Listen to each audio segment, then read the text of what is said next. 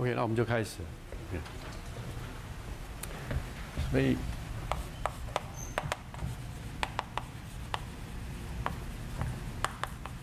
我们假设 H 是 Wegener matrix， 就是它是等于HIJ， 然后 expectation。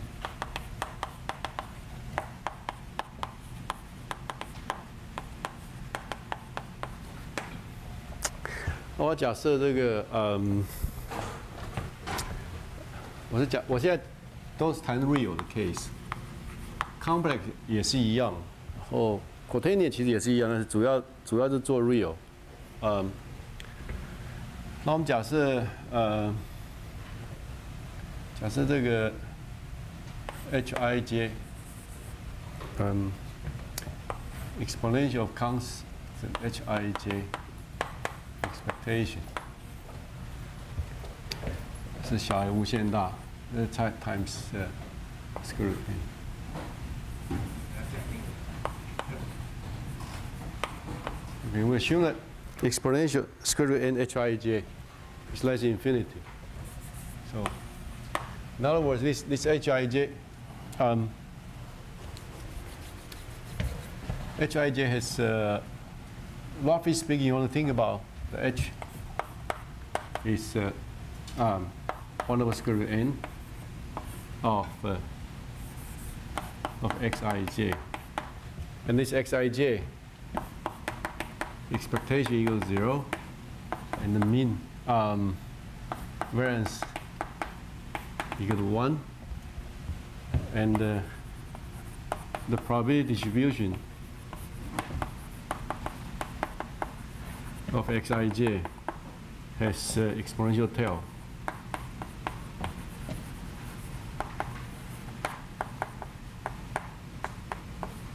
And this condition is not important.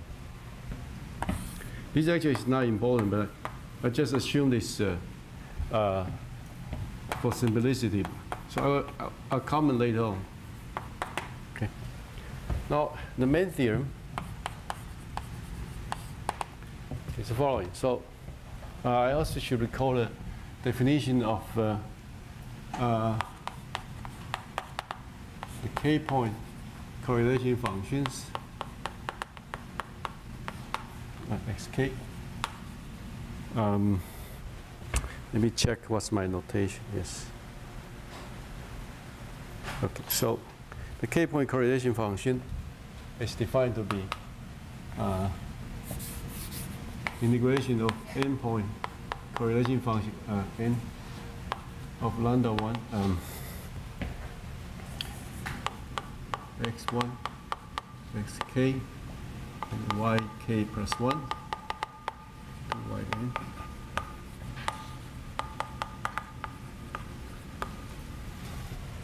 And where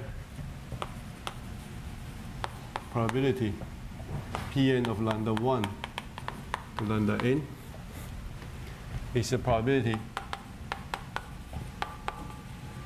density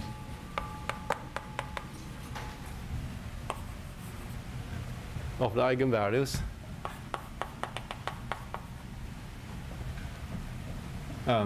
is probably induced by a law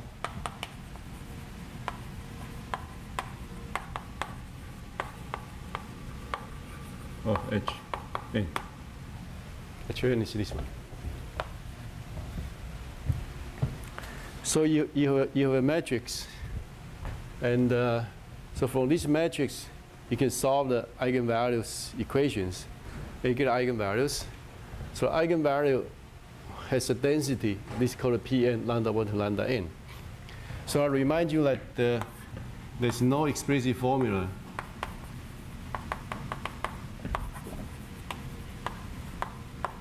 for P1, for this Pn, except the Gaussian case.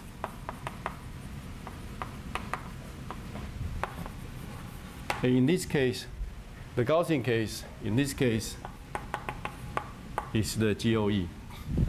It's Gaussian orthogonal ensemble. Now, so this, and last time, in this special case, the Gaussian case, we know this one is given by orthogonal polynomials. But I'm not going to repeat this. And so now, so the main difficulty here is this one has no explicit formula. And then I should add a remark that I also consider this Pn. Now Pn lambda 1 to lambda n. You can view this as in two ways. One is if you think about lambda 1 less than lambda 2 less than lambda n. And because you can order the eigenvalues, or you can also symmetrize it.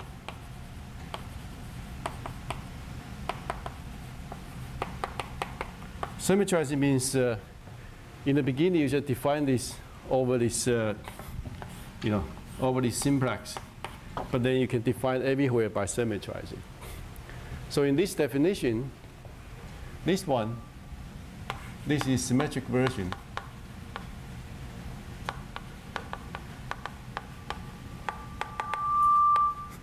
Because otherwise you have to. This 1 to k is not the first k eigenvalue. It's actually arbitrary. So this is called a k-point correlation function. In probability theory, it's called a k-point marginal.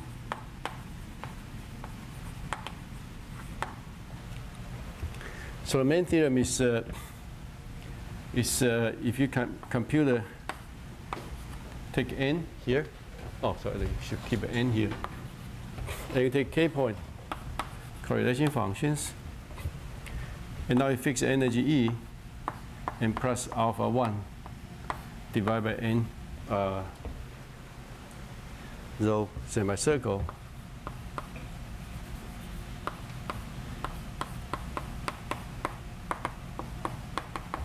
alpha k n times rho semicircle of E.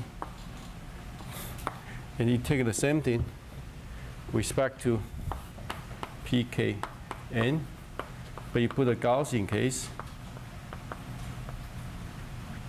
and do the same thing here.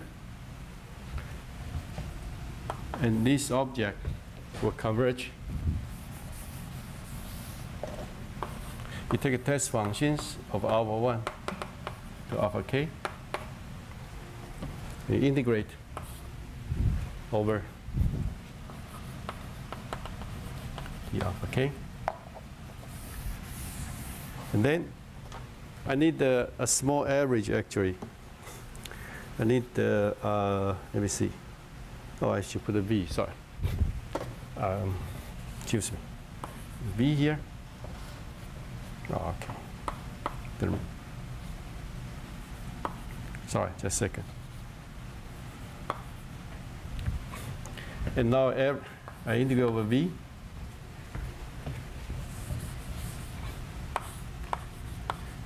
And E minus B and E plus B 1 over 2b. Okay, so I take limit. I will explain what's B and go to infinity. It's actually 0. And B is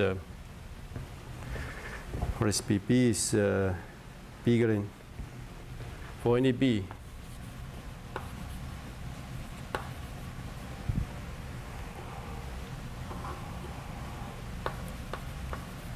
for any B less than n to the minus 1/2 plus epsilon. Oh yeah, this is V. That's right.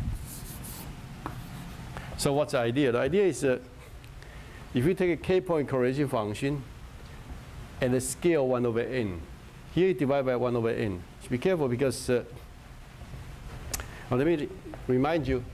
So the probability density is the probability density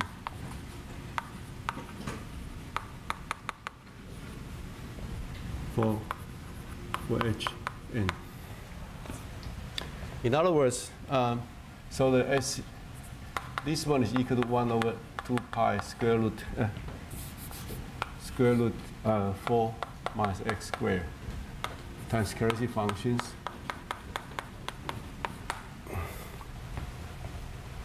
So the semicircle law is the probability density of eigenvalues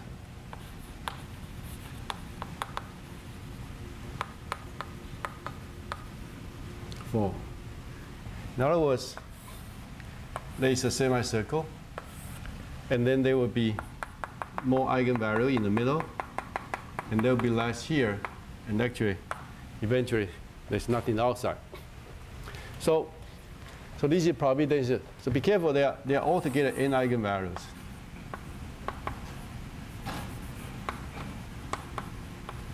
So this is last time we proved this. This is the Wigner theorem. This is the Wigner theorem.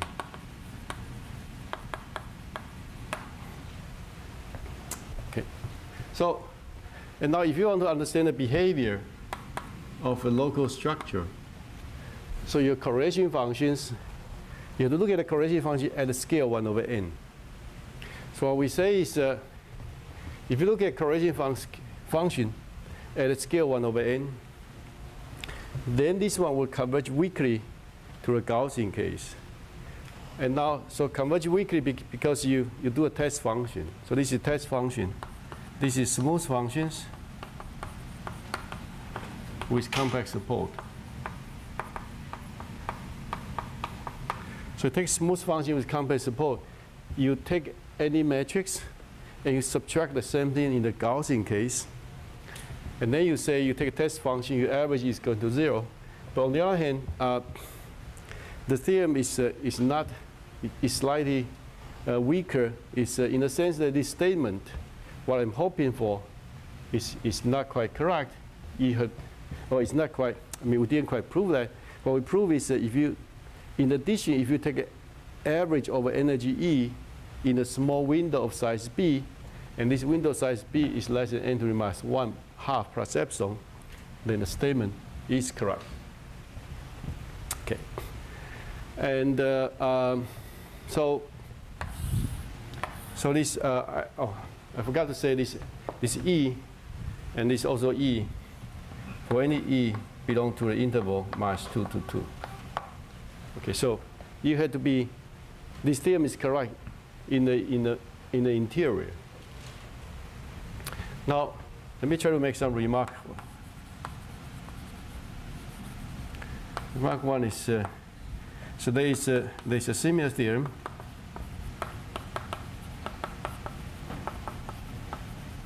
Near the edges. In other words, this theorem also correct for the largest eigenvalues or the smallest eigenvalues. And that's the so-called Tracy-Wheeler distribution, which give you the, so it's giving the Tracy-Wheeler distribution.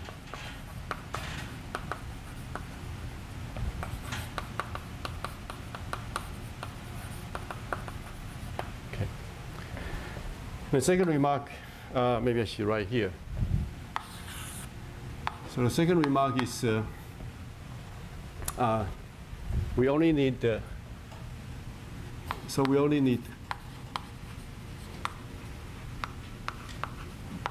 expectation xij to the 4 plus epsilon. That's infinity. So this is sufficient. So you don't really need the exponential decay. Exponential decay is only for convenience. Actually, you can go down to this. But the conjecture is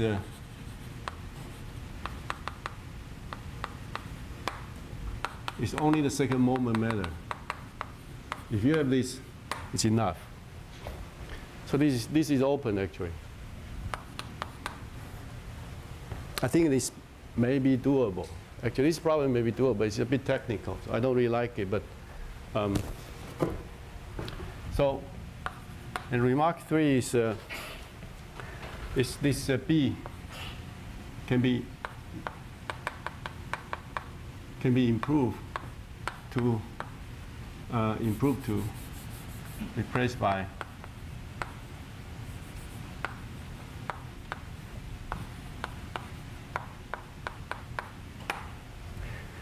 without much. It's with similar idea.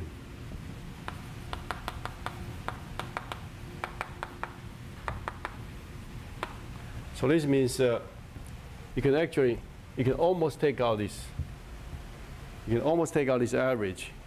Because once you go down to n to the minus 1, then actually you already look at a scale or local scale. But with similar idea, you can go down to n to the minus 1 plus epsilon. Of course, every time I write this, epsilon has to be positive. And number 4 is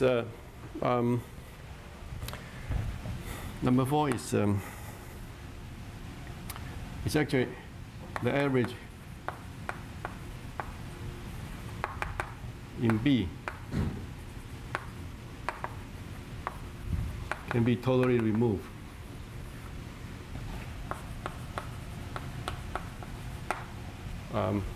So this is a major work. So this needs the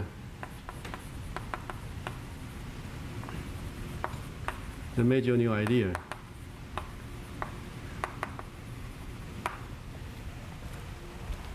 Okay.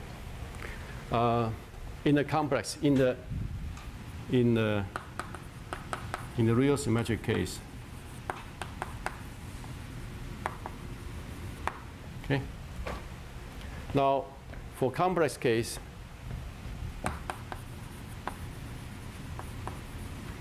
the Hermitian case, this follow from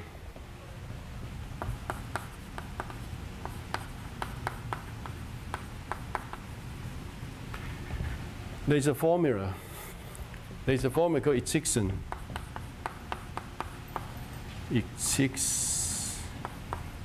You know, don't trust me with the spelling. Itzigson Ruber.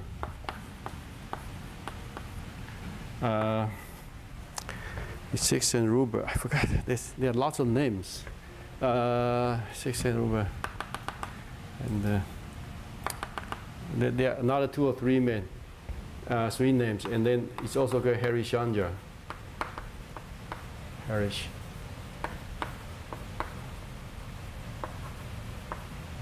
Formula.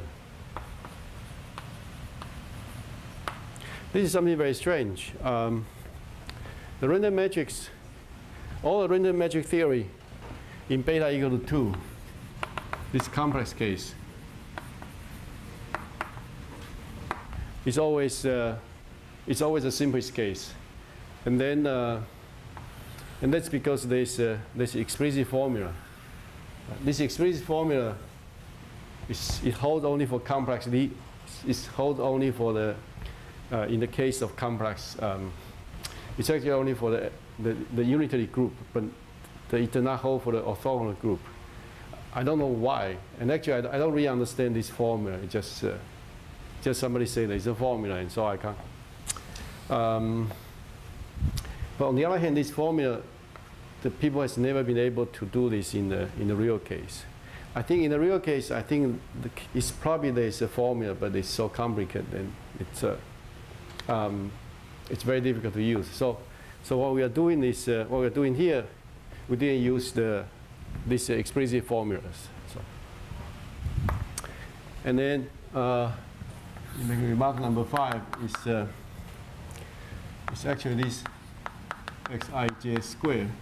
If you write this equal to sij, then Sij can be very general. So this I would not say any of these. But try to sketch a proof of the theorem in this form today, and none of this. I will not say any of this extension today. And I think this what. It's a bit long story. So. Okay. So now let's go back to the technical part, and which is consider this Stiegel transform. So any questions?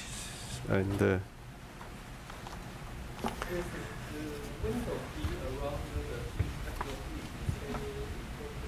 anyone?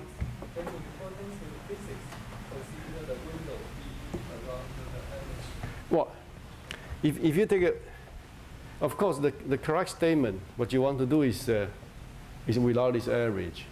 You want to say this is correct for fixed V. But because mathematically you cannot do this for a fixed point, then you do a small average. And so there's no importance. The importance is you can't do the case without it. And actually, it took another, I think this theorem was proved in 2009 to 2010. And this one, in the case we took out this, can be totally removed. This is just a preprint. It's still not published yet. It's, so there's, you know, in mathematics, if you ask some very technical question with very fine detail, then it's very hard to do. And now, if you ask me whether it's important to remove the average, it depends on what you mean. It's, I think physically, of course, you don't believe that you don't believe any weak convergence is really weak. It's not strong. But on the other hand, in mathematics, you can ask some very specific question. You cannot answer with a theorem with an average. So you have to, so technically you have to remove it, and so. And by the way, the statement of this theorem has to be take weak convergence, because in the discrete case of Bernoulli random matrices, this is just plus minus 1, for example. Then if you don't test this with a smooth function, then the theorem is not even correct. And so, okay. So now I will sketch the. So now let's go back to the Stiger transform.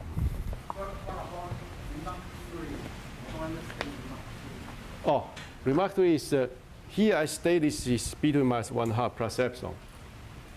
That's great or that's not good? That's what? 1/2 is good or not? 1/2 is the smaller the B, the better. The smaller the average, the stronger the theorem. The first condition is have more freedom. But you take a more average. Your statement, you want to prove that this is correct for fixed V. You want to prove this without the average. This is the best statement. And Is also average. yes, but you average over smaller windows. To understand V could be arbitrary number, how could it cannot be smaller? Well, this theorem is correct only if you take the B. Or maybe Only, only if you take a Bn. B is a number depending on n. And this number has to be less than n to the minus 1/2 plus epsilon. same size or smaller. What? I don't understand the one is better by replaced by worse one. I mean, this of course, this is a this. If I replace B by this is a stronger. This is a stronger result, which of course will not follow from the theorem. Will not follow from the theorem as I stated here. But what I'm saying is you actually can prove this theorem also under this condition, under this assumption, without changing very much the structure. So this theorem is almost correct. This theorem is correct actually if you change this n minus 1/2 to n minus 1. And the proof is only small changes. I don't understand the logic. I don't understand your logic either. Your theorem says I take a windows, I need to average n to the minus 1/2 plus epsilon, then it's correct. Another theorem says I average over a window of a size n to the minus 1 plus epsilon, then this is correct. So maybe B is on the same size, not smaller. I think that should be a lower bound for B. Oh, bigger than. Thank you. Thank you. Sorry. Oh. Okay. Thanks. So this is what I mean. Yes. Comment more about the difference between real case and complex case. You mean why there's a difference? Yeah. Oh,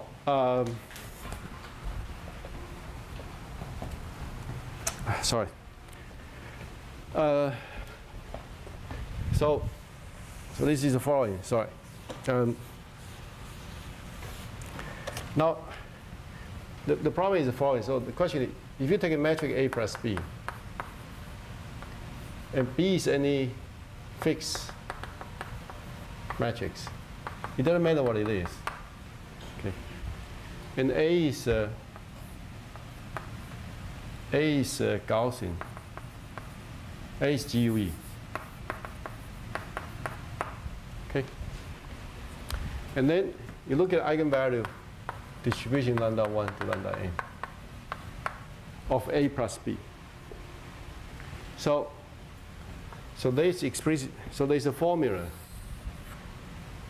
There's a formula. Give you an explicit expression of this A plus B.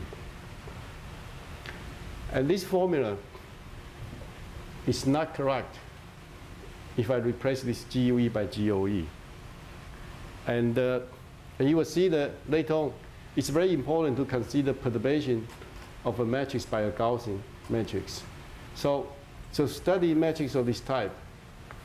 So study matrix of this type is important for proving this theorem. This theorem will be proved. I mean, if you think about this, B is H. You take your original metric H.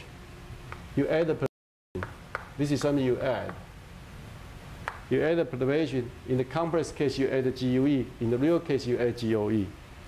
And then from this explicit formula, you find that H plus A has satisfied the theorem. And then finally, you should try to remove this perturbation and then say H satisfies that result. So in this procedure, it's very important to understand the matrix eigenvalue for this one. And in the complex case, there's explicit formula given by this Sixer-Ruber Harry-Chandra formula. And in the case, if this A is GOE, if this A is GOE, if this one is GOE, there is no such formula.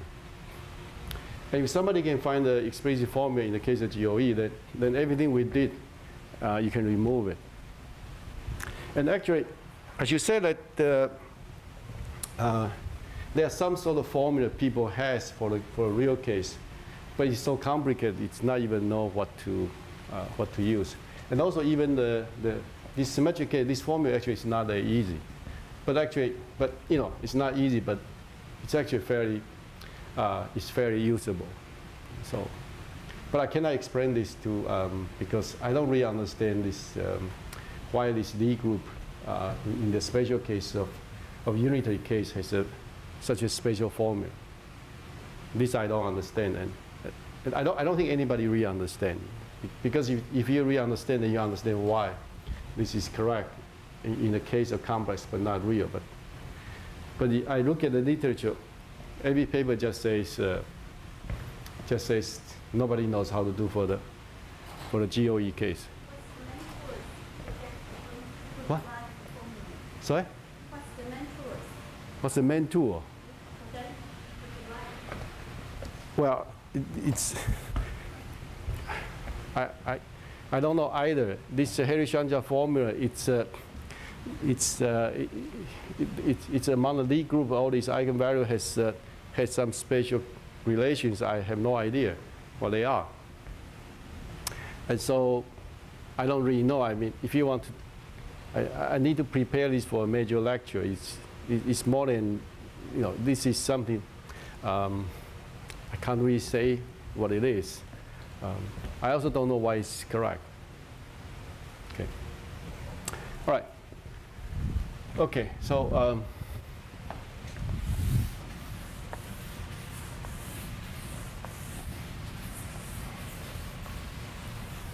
all right. So now we get to the Stiger transform. So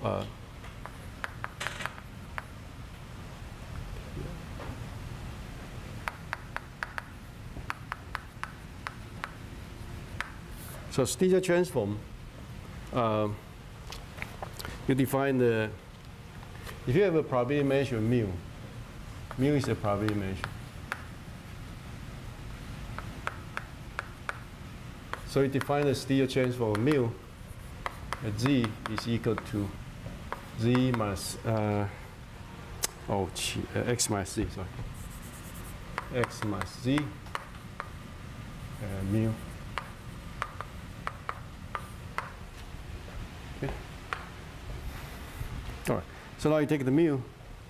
So if you take the mu, it's a summation of delta x minus lambda j, j from 1 to n, and 1 over n. And then this s of mu, you call this mn of z, it's just 1 over n summation of j from 1 to n of lambda j minus z mu, just this. Okay? And now, so this is equal to the trace of g of z, and g of z is 1 over z minus h, and 1 over n. Okay. So, and then, so this is well known that this is a fact. You define the MSC of z is equal to rho SC of x dx of x minus z. Then MSC of z plus 1 over MSC of z plus z 0. Okay.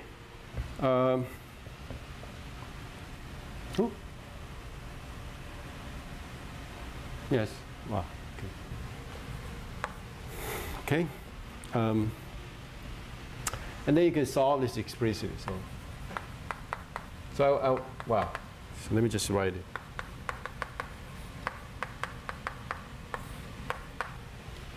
Okay. So now our idea. So this is the fact. Now I write the z equal to e plus I eta. The fact is, if you compute mn of z minus msc of z, limit as n goes to infinity, this will equal 0 for any theta fixed. This is more or less due to the Wigner theorem. And this goes to 0 with high probability. Actually, we didn't really say what is meant by high probability, so I will make this precise later on. So the Wigner theorem, you can restate it by saying that the Steele transform minus this one, semicircle one goes to 0, and with eta fixed. And now our goal is we want to study this same thing.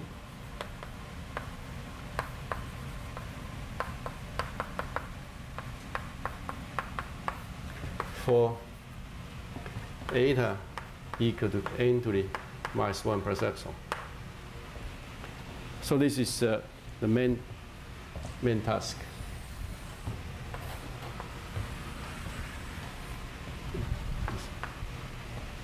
And now the question is why. So the reason is the following. The reason I think I mentioned last time, this function lambda j minus z, okay, let me try x, is equal to x minus e squared plus eta squared. If you look at the imaginary part, it's equal to that. So this is at the point E, it's a and then the size here is eta, and the height is eta minus 1. Okay? So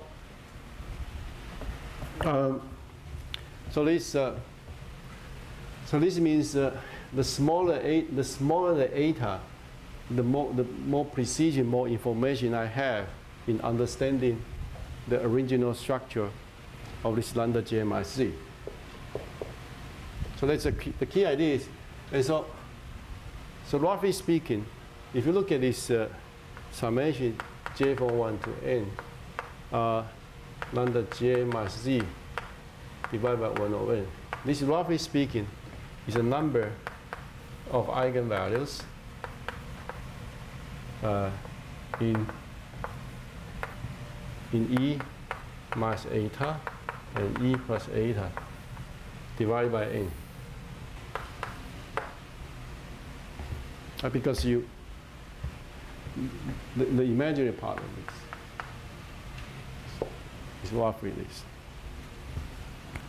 Do we agree? Yes or not? I mean, this is you have to agree that what we are trying to study. I mean, never mind the proof, but just this was. Maybe I should tell you that. Why are we trying? You know, this was the first question I asked when I go into this field. It's so now, if you look at green functions, the green function, roughly speaking, if you take lambda j minus z, it really just because each one, the imaginary part of this one is x minus e plus eta. So this means you take an e and take a window eta, and out of this is eta minus 1, so this is the density. If eigenvalues lambda j is here, then this lambda j, then this imaginary part of lambda j minus z is basically counted as eta minus 1. If lambda j minus z is less than eta. So it's inside you count as eta minus 1, but outside you count very little. It's almost 0. So this one is really, you take an energy E and you fix a window size eta, and then you ask how many eigenvalues are inside. So that's really what it meant. Okay. And so so if you count the number of eigenvalues inside here divided by n, actually divided by n eta, sorry. Divided by n eta. No, I think it's actually divided by n eta because this one, sorry. Let me write it again. X minus z is equal to eta minus 1 if x minus z, x minus e is less than eta. Okay? So if there's eigenvalues in this window, e minus eta, e plus eta, you count it as eta minus 1. And then here you sum over that, you divide 1 over n, divide by 1 over n is n eta, and the summation give you the number of eigenvalues here. So this is the quantity you want to study. So the basic message is, if you want to understand the eigenvalue structures, you first have to look at the green functions, of this, and then you start to look at this eta become very smaller and smaller. And this is a key point. So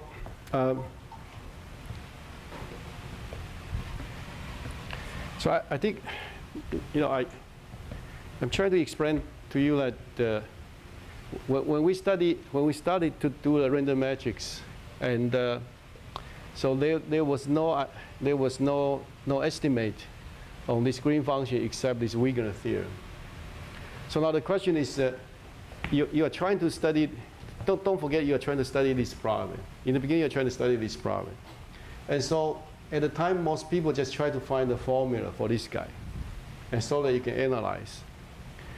But on the other hand, we completely given up to study this problem.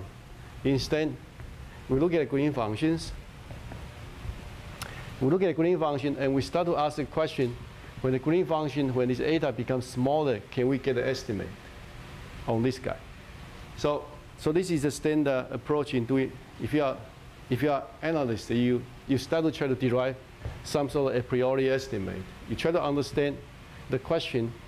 You try to understand the question. This eta is bigger than n to the minus 1 plus epsilon, because you don't want to go to study the real detail of the distance between two eigenvalues. You take a scale slightly bigger, and you want to get some information.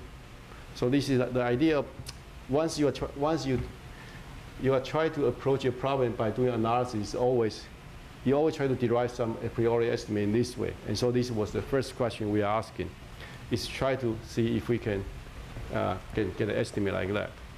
And the theorem is the following.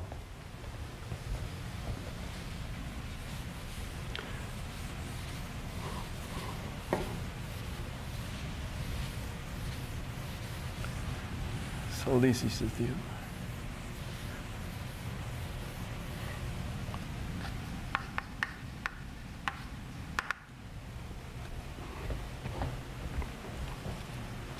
So let me try to say this theorem is in, this is theorem 4.5 in my note.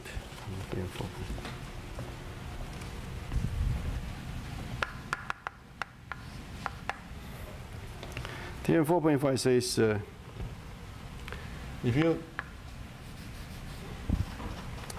compute the Gij of Z, of course you can also consider the let me state the Mn of Z first. Mn of Z minus MSC of Z. This less than 1 over n eta times n to the epsilon. So probability of this bigger than this is less than n to the minus c for any c.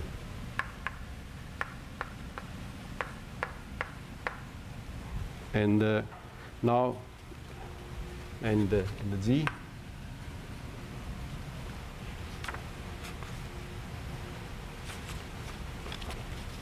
I should give a domain of z, and z is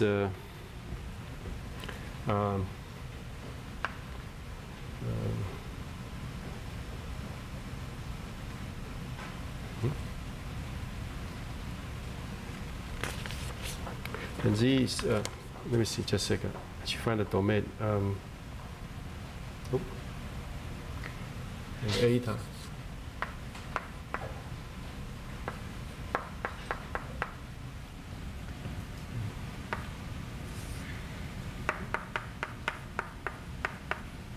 For any positive. Now, if you look at the note, it's stated slightly differently, and also including the edge. But here I only talk about the estimate. I did include what's the improvement near the edge. So this statement like this.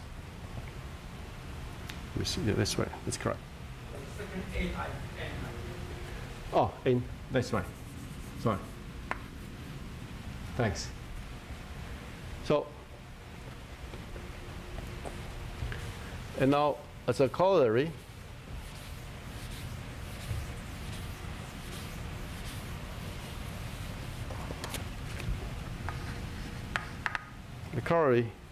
we get the following theorem, which is yeah. The theorem is so this is theorem 4.5. It's corollary. This is theorem 9.5.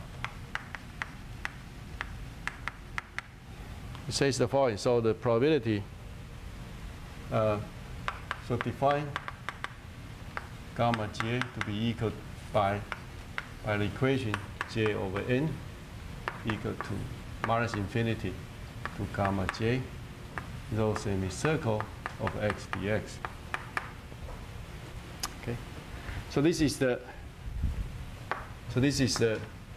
gamma j is the classical location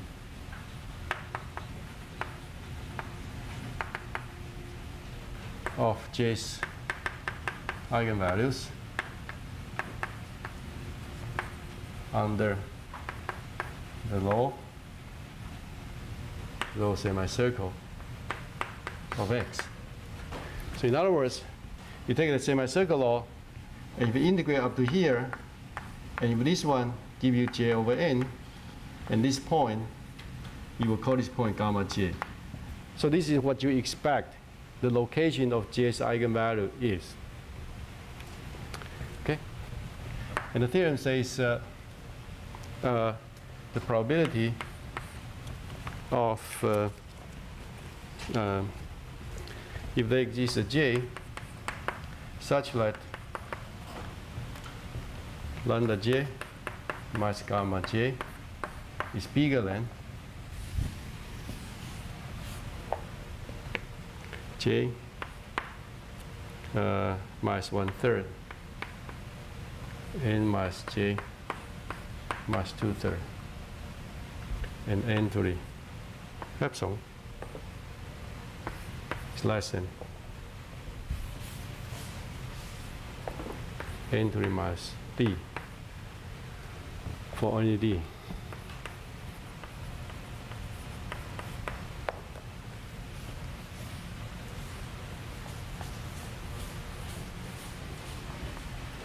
Okay. So now, so this is called the rigidity of eigenvalue.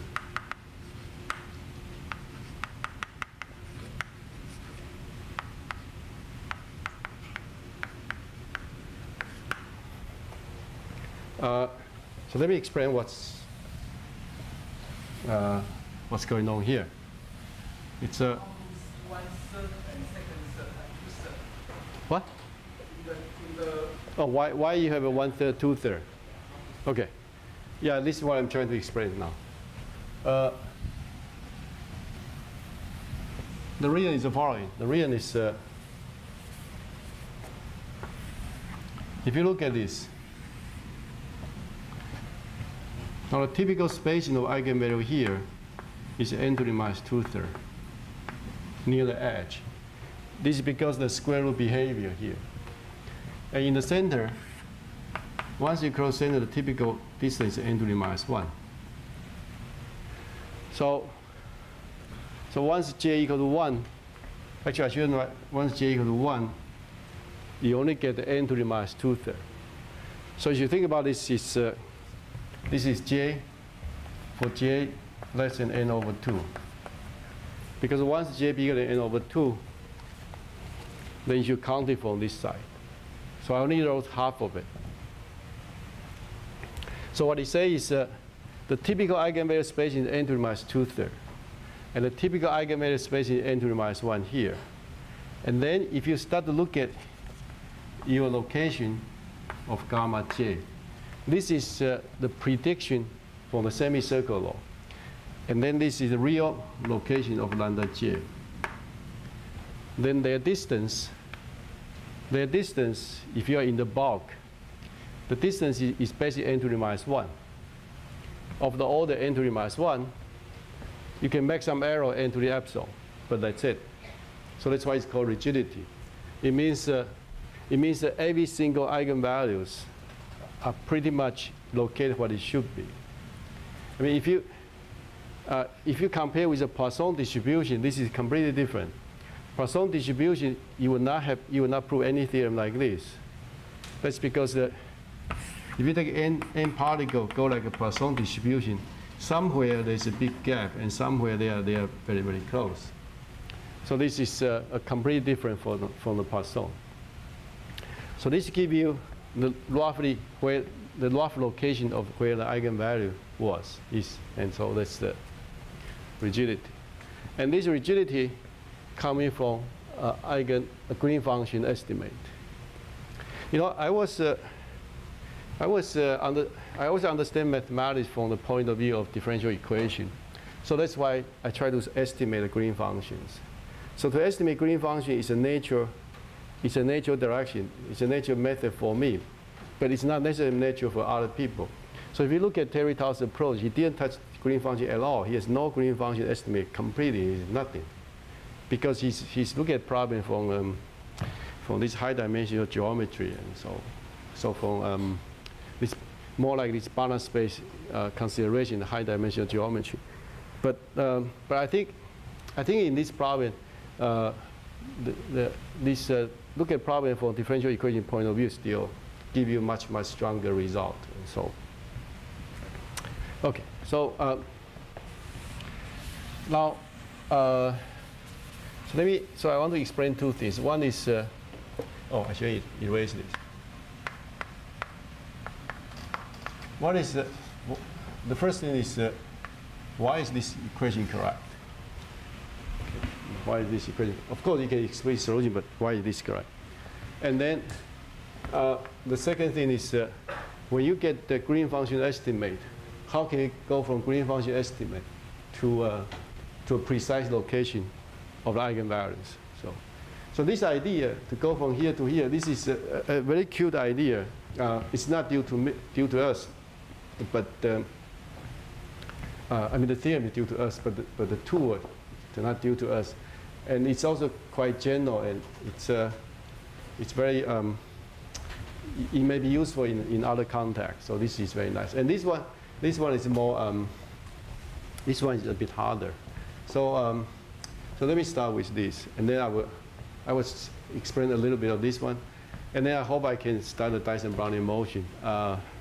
So, okay, so I think, let me start with this guy. Okay. Now, I don't know if you, so for students learning the harmonic function analysis, so let me ask you a question. How do you, suppose you have a metric H, a symmetric. All you can think about is the operator. You know, function analysis more or less it's the same as linear algebra. It's just put some topology. It's basically the same. So how do we define f of h? When h is when f is say some nice functions. So how do we define it? By eigenvalue of h, yes, and but actually, so this means you have to diagonalize this h completely, right? But on the other hand, in most of the time, you cannot re-diagonalize it. So what do you do? So of course you can diagonalize and define it using eigenvalue, eigenfunction. This is what you learn in the spectral theorem. But there's a way is to, if you compare h minus z and f of z dz over the contour integration, right? Then you can define it because you, of course, you need 1 over 2 pi I. And so here are the spectrum is here, and then you take a contour, enclose this, compute this, this exactly give you the f of h. So this is very nice. The only trouble is actually this formula is very difficult to use. And the reason is because this is difficult to use is because it's difficult to use because it's a complex contour integral, so there are lots of cancellation and oscillation. So this formula is hard to use. But there's a beautiful formula called let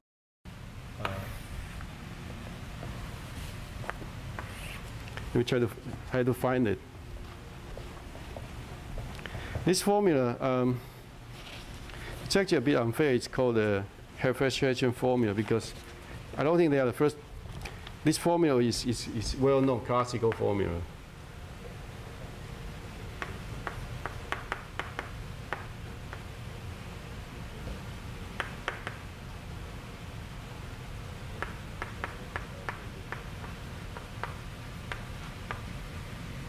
Okay.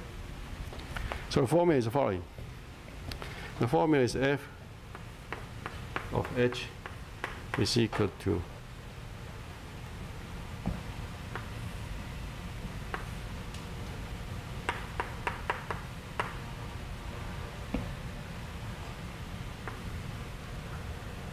dz bar.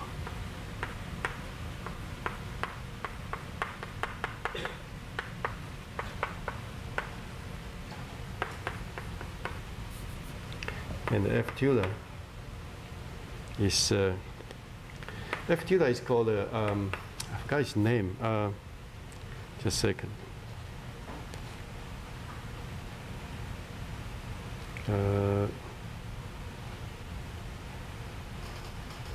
F tilde of x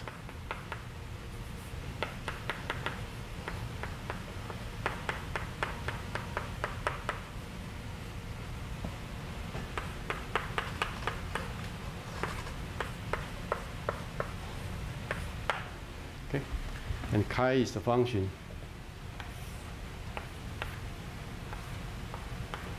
This is 1/2. It's 1 here. It's 1.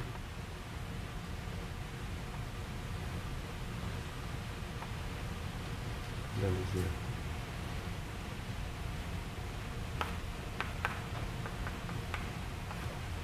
Okay.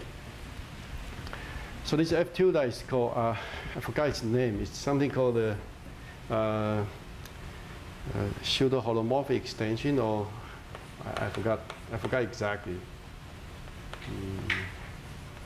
Pseudo-analytic extension.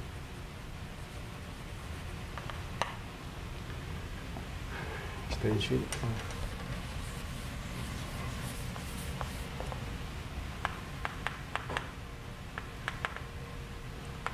of F.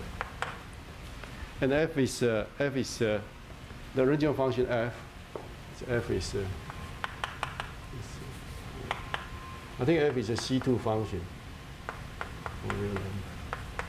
I forgot exactly. I think C2 is already enough. There's one derivative here, so probably 1 or 2 derivatives is already enough. So this formula, you have this. So with this formula, this implies that you can compute the summation F of lambda j from 1 to n, 1 over n, and this will equal to 1 over pi, and the dz bar F tilde x plus iy, and divide by lambda j minus z. Sorry, I write like this. This 1 over lambda j minus z, summation over j 1 over n, and dx dy. And this one is 1 over pi of dz bar F tilde x plus iy of m n of z dx dy.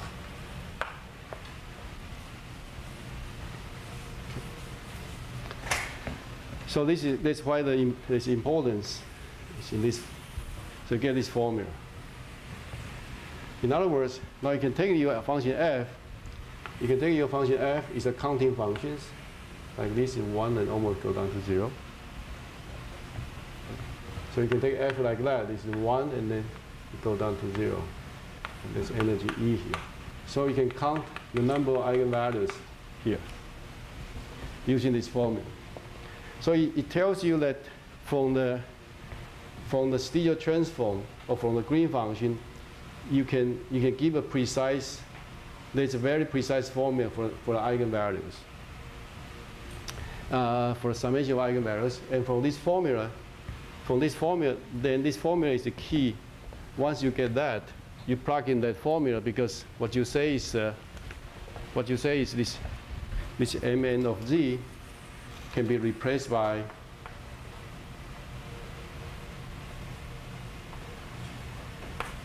msc of z. So once you can replace this by this one, and then this one will just count how many eigenvalues for the Wigner random matrix, and if you use this one, you will count the eigenvalues given by the semicircle law, and so that's why you get a comparison. I hope it's the logic, okay? I mean, this formula, of course, one has to prove it, but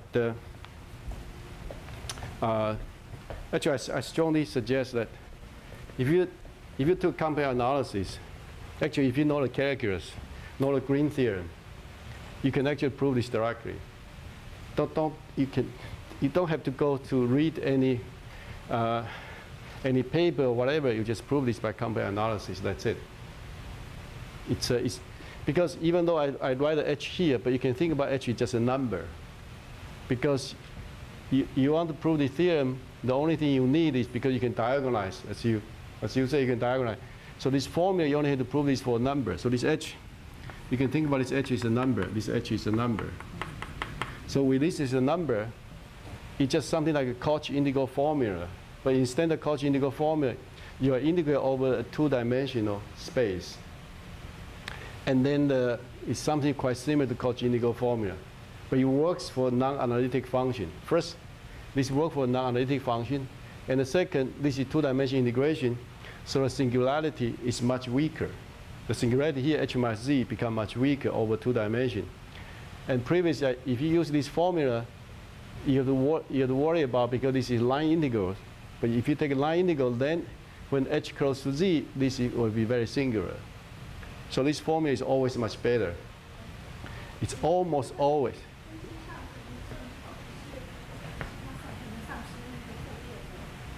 Oh, you worry about I lose the company analysis, good probability company analysis. Yes, this could happen.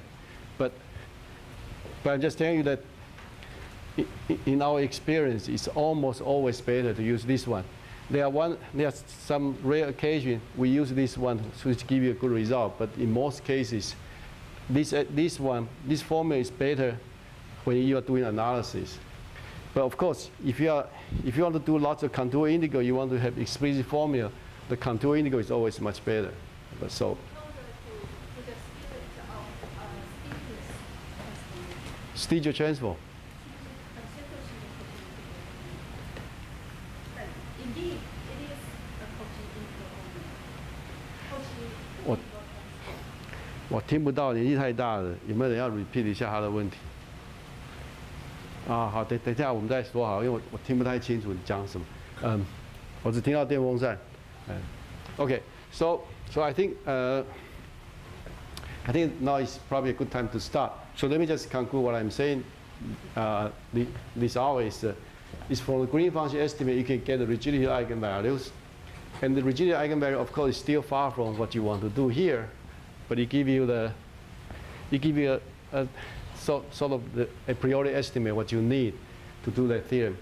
So in next hour, I will start to explain what's this idea, and then I will introduce the Dyson-Brownian motion.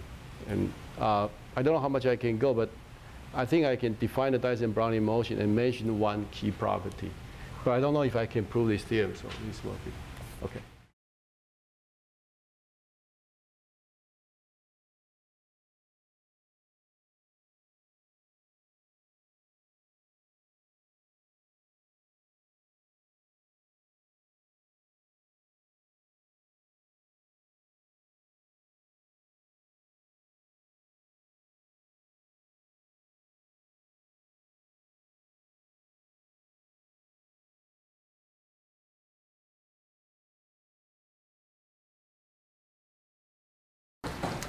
Okay, so I think I will not. I don't think I have time to talk about this estimate. And also, the idea I can say that I can say a few words about the history and so. So the idea is so this estimate for eta bigger than n to the minus 1/2 plus epsilon. So this case can be done was more or less proved.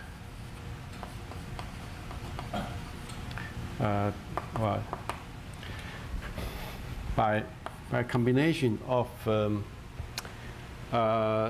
there's a work by Bai Zidong, and also combination with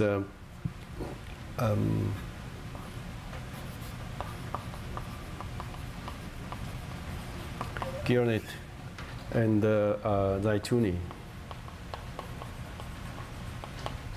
So this is estimated by their method is by concentration.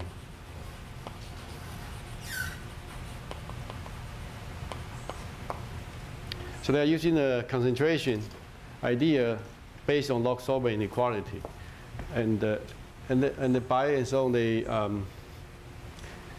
I think Bai has been spending his life to try to improve estimate on the Stiger transform, but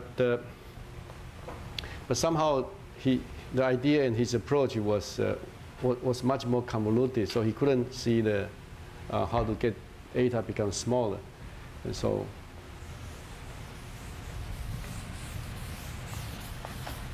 And now, So I will not talk about this because this is going to explain the idea would take about 20, 30 minutes is already. So maybe I should tell you what's the Dyson-Brownian motion, which may have some more general appeal. Okay, so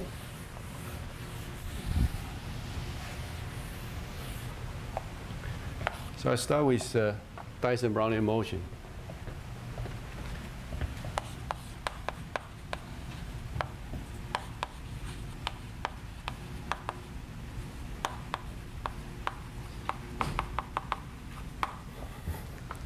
Now, the Dyson-Brownian motion, the idea is very easy.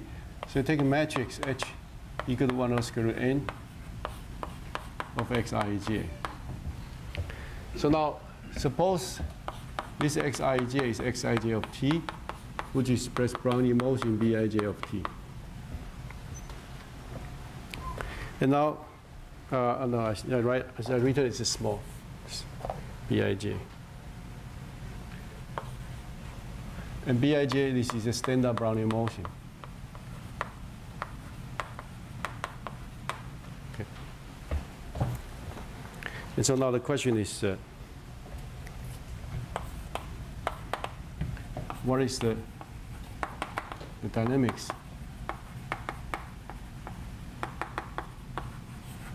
of eigenvalue lambda 1 of t to lambda n of t?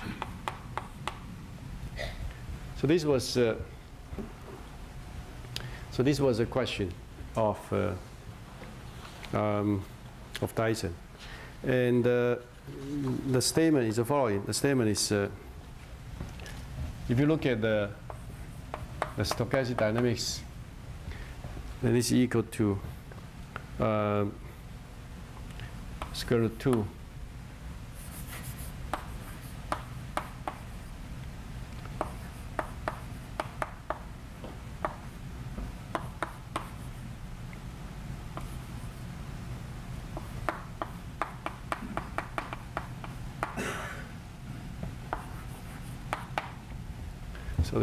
So the theorem is the following. So the eigenvalues satisfy this dynamics, and this is by Dyson. I think Dyson proved this in about 1960. So now, so the question is, how do you derive this form? How do you derive this? So the question one is, what's the derivation?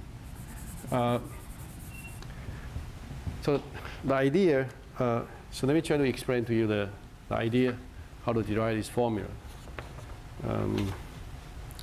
The idea is the following. So if you look at the eigenvalue equations of H of U alpha, equal to lambda alpha U alpha, this actually is, if you took quantum mechanics class, and you know the second order perturbation formula and plus Ito formulas, plus Ito's formula, then you get this formula.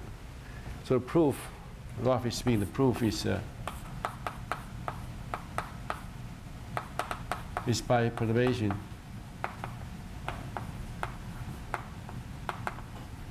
and the Ito's formula.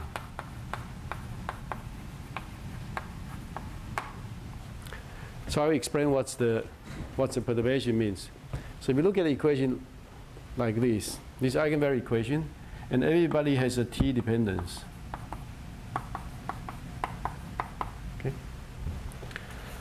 Now you take a derivative in t. So this implies h dot u alpha plus h u alpha dot equal to lambda dot plus lambda u alpha dot. Okay? So this is obvious, is correct. And now you multiply this equation by u beta. So you get u beta h dot u alpha plus u beta dot h.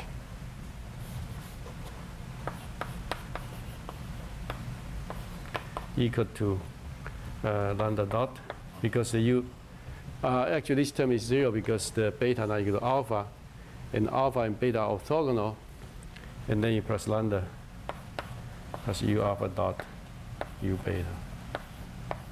So get this equation 1. And equation 2 is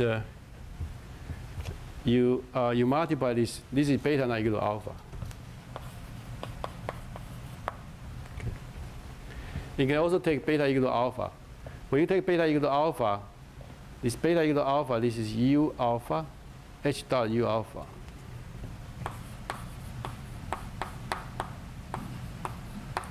And plus this term, when alpha equal to beta, this is u alpha h beta, so this is lambda alpha, u alpha dot equal to.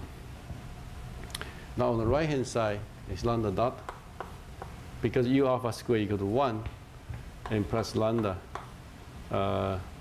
u alpha dot. Okay. So these two equations. Am I correct? So I multiply u alpha, so that's right.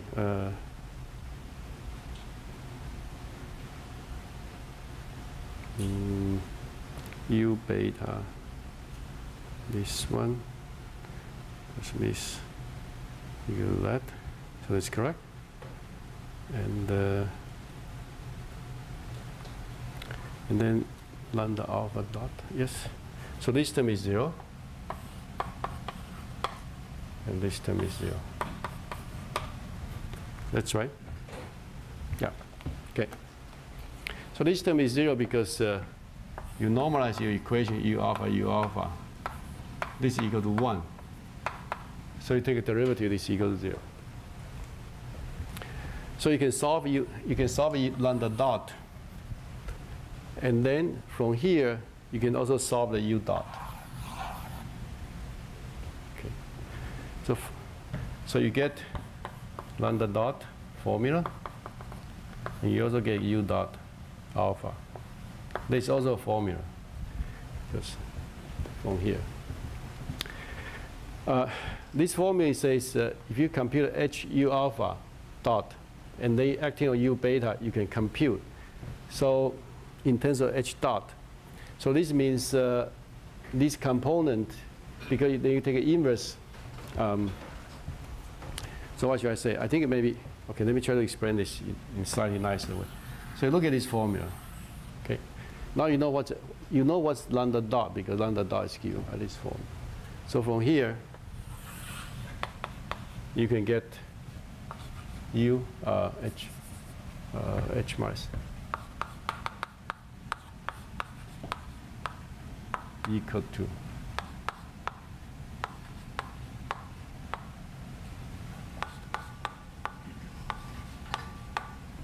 so this implies u alpha dot.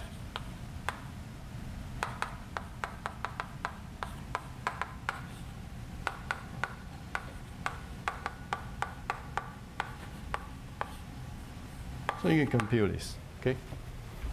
So you have a formula for the derivative of eigenvector and derivative of eigenvalues, and this formula is called this formula lambda. This is called the first order perturbation formula.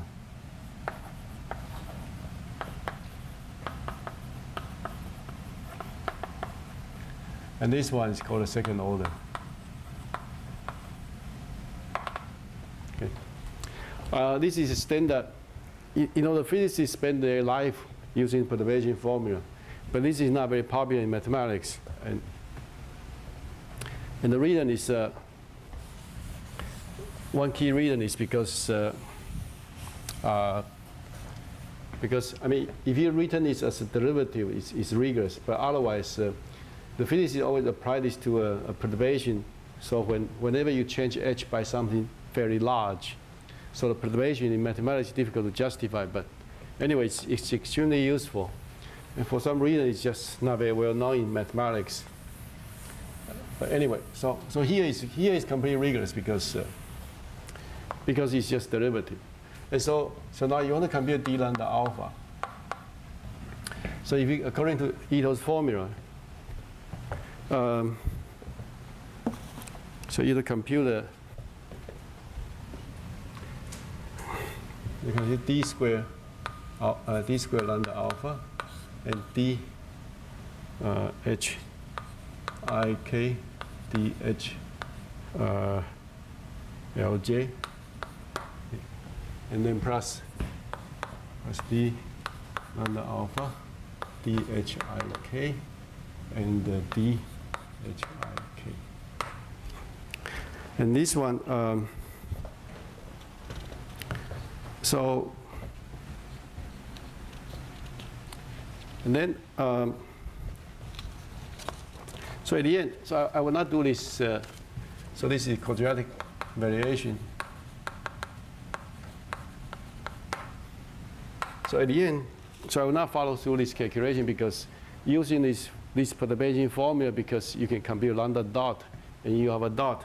At the end, you will find out, I mean, this is some calculation, you'll find it's 1 over square root n summation I k u alpha I u alpha k d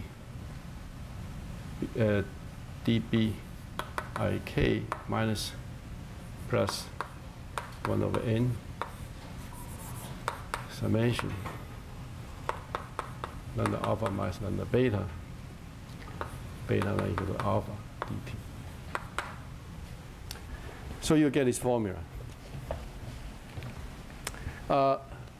So all I'm saying is, I think this is probably hard for you to follow exactly this calculation, but all I'm saying is this actually is in page 65 and 66. 65 to 66. But these calculations, if you know the Ito's formula, and then you apply Ito's formula, you find that you compute the first derivative of lambda, and you also compute the second derivative of lambda. But the second derivative of lambda is connected to the derivative of eigenvector. So this one can be computed using this information, because you can see that the lambda dot depends on u alpha. So you take second derivative will depend on u alpha dot. So the derivative here will depend on u alpha dot, and then you use the second order formula. You put it together, and then at the end you get this formula. So this is a slightly long calculation, but it's basically just one page calculation. Another idea is this guy. This guy. So you let so define. So you redefine this b alpha. This is db alpha equal to summation I k u alpha I and u alpha k db I k. Okay, and then you can check that db alpha, db beta, this quadratic variation is equal to delta alpha beta, and so this means so this implies that b alpha is a standard Brownian motion.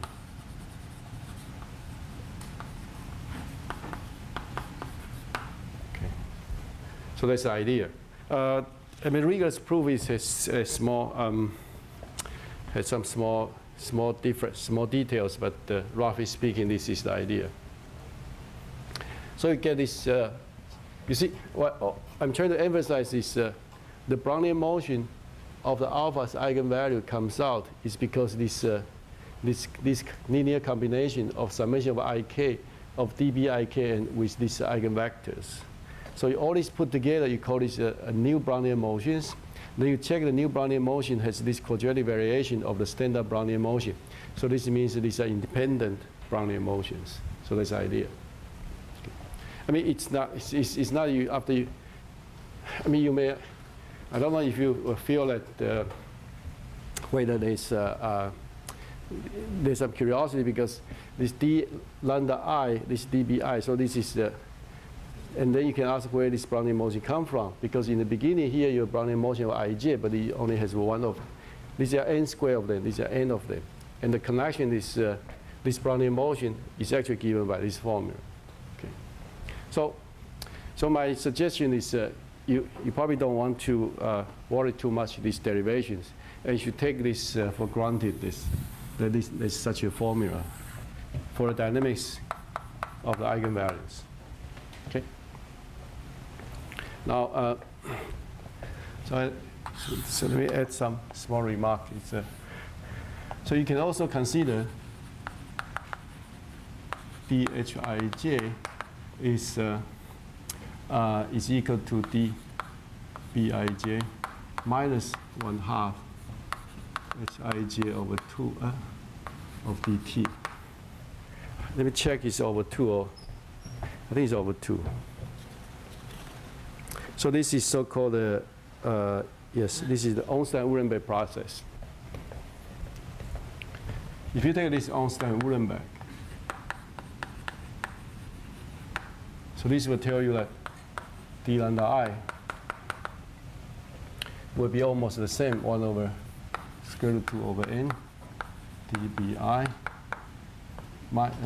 plus minus lambda I over 2 plus summation 1 over n lambda j, let me see, lambda j minus lambda I minus lambda j.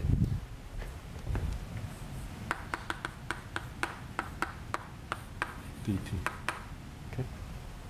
So, so this is the, you add this term. The only difference is you add this term.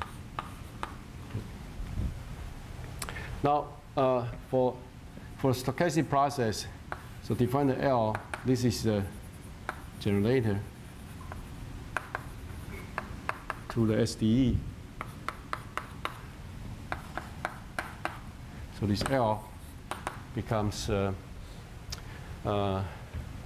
over n d square d lambda I square plus, and this term becomes minus lambda I over 2 plus 1 over n summation over j and the d lambda I. Okay, so this is the generator of the dynamics, and the meaning of the generator is that if you start from a process f of 0, lambda 1 to lambda n of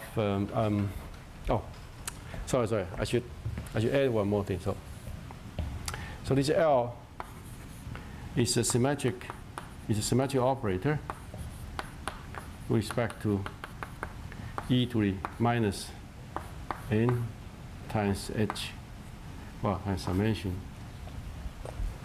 So let me write this more precisely. This is e to the minus n of Hamiltonian of lambda. And then this Hamiltonian of lambda is a summation of lambda j over square over, I think it's over 4 over 2. Okay, I don't remember as well. And plus,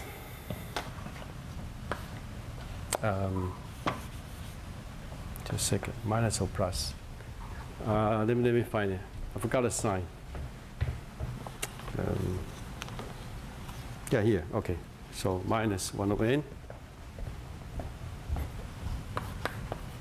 summation log lambda j minus lambda I, and summation of j bigger than I.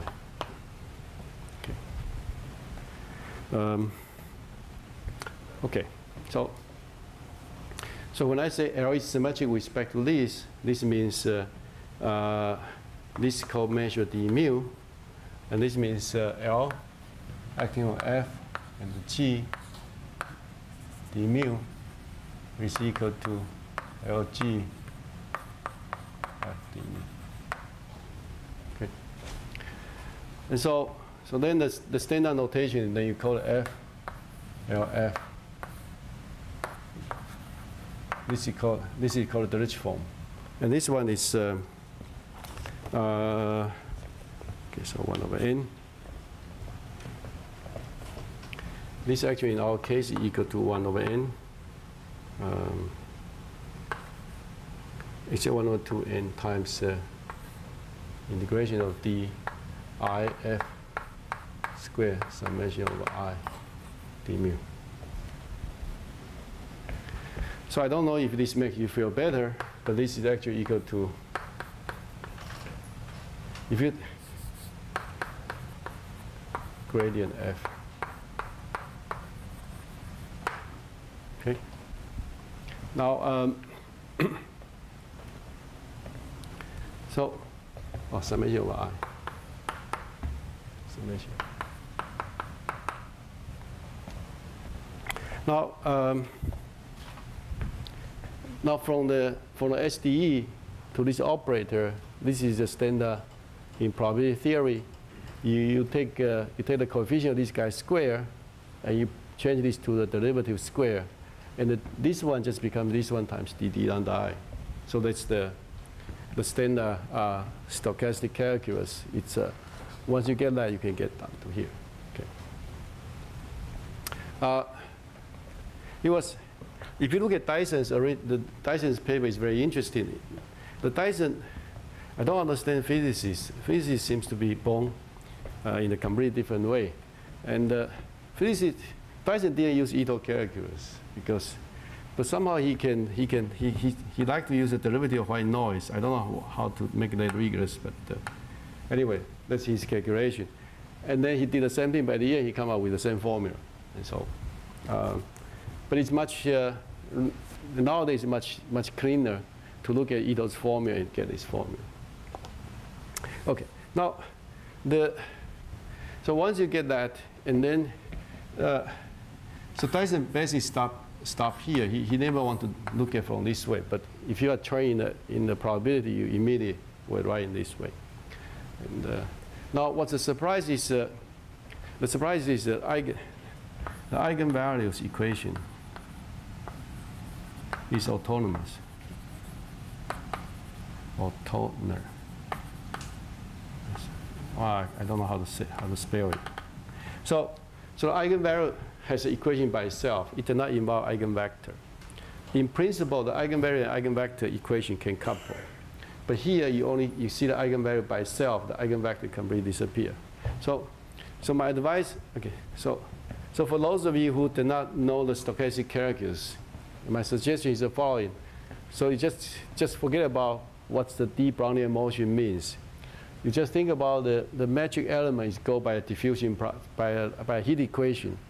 If the metric element go by heat equation, then the eigenvalue will satisfy an equation with this generator L. And more precisely it's the following. It's more precisely is if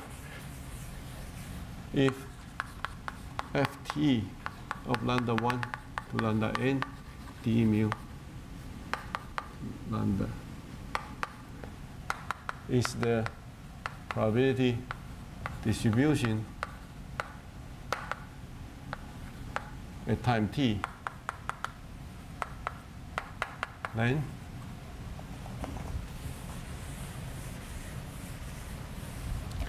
dt ft is equal to L ft. So meaning is the following. So if you want to understand the eigenvalue distributions at time t, what you do is you solve this equation. You solve this equation, and then you take ft d mu. Then this will be your probability density at time t of the eigenvalue distributions. So you can completely, yes. How do you know about that equation? Say decay or Oh, that's a good question. This is the key. The key is to study this equation. because from there you have a spectral gap and Yeah, but that's not, yes. This is actually the key is to analyze this equation, and the spectral gap and so on will not be sufficient. And this is what I'm trying to say. So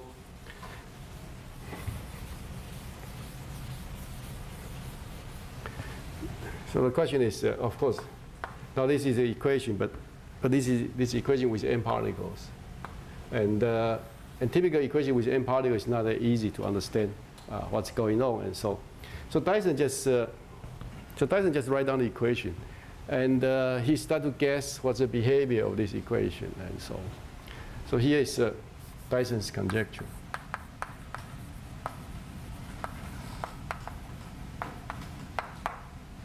Dyson's conjecture the following. It's very strange. Dyson says the time to local equilibrium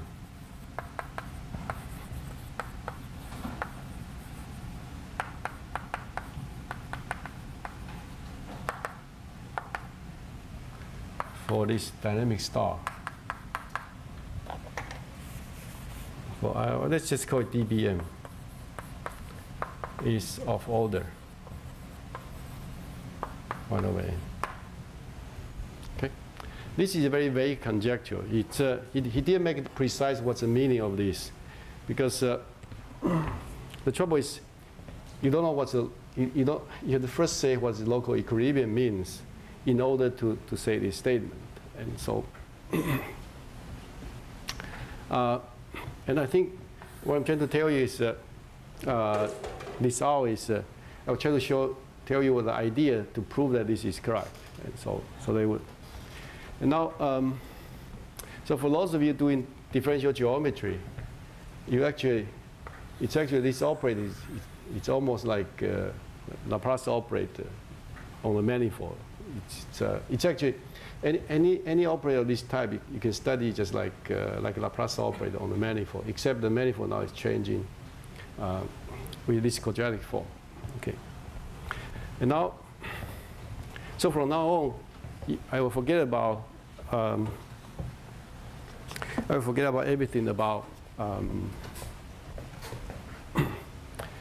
So just forget about everything about this derivation of the Ito's formula and so on. You just think about you want to study this PDE.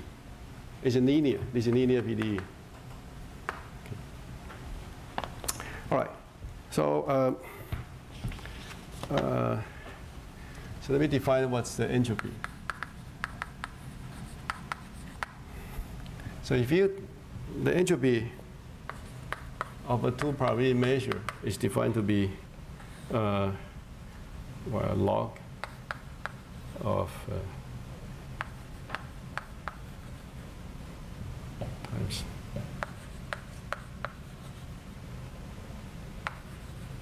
okay.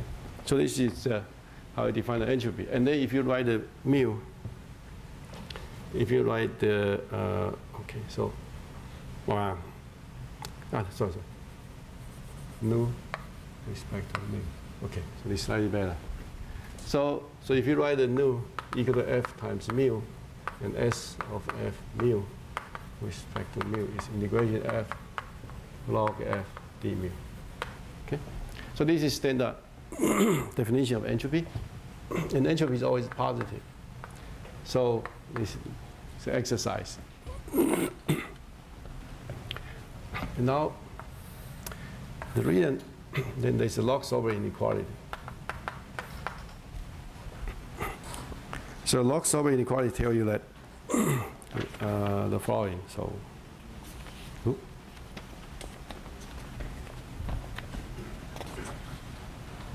log sovereign inequality. The log sovereign inequality.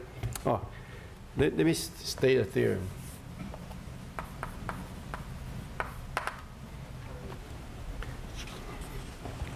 This theorem is due to Beckery and Emery.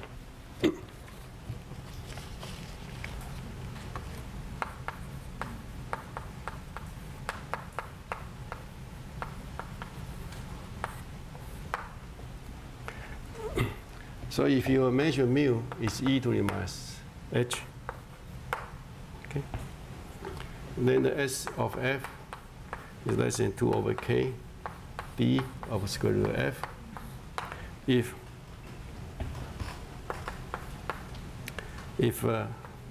the hashing of h is bigger than k.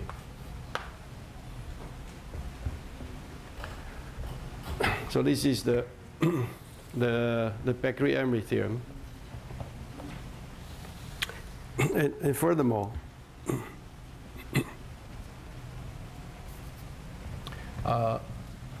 furthermore,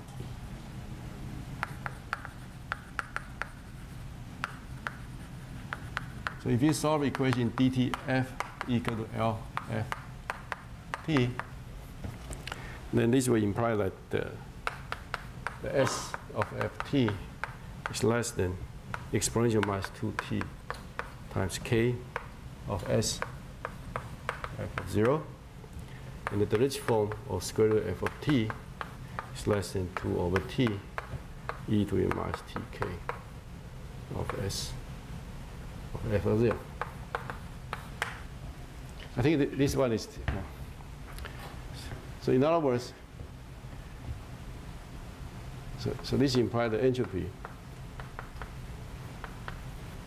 is exponentially decay with rate, with time to equilibrium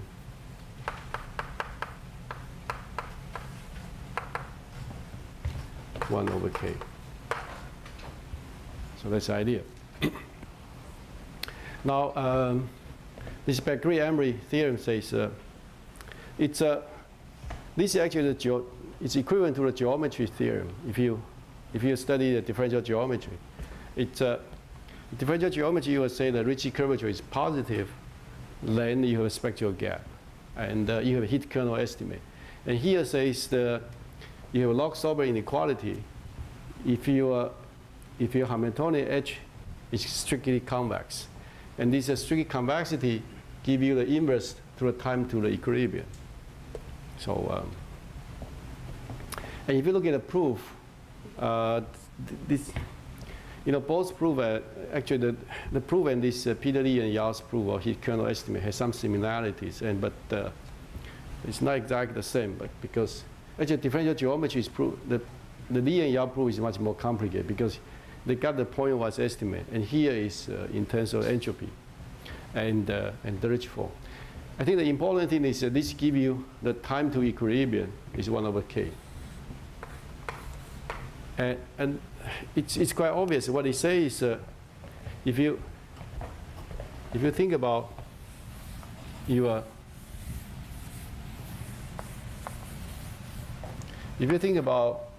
a Hamiltonian like this, okay, and then the time to equilibrium, if this become bigger and bigger, then it takes longer and longer time to reach equilibrium. And if it becomes smaller and smaller, it becomes shorter and shorter. So that's why it's 1 over k. So this theorem, I have a,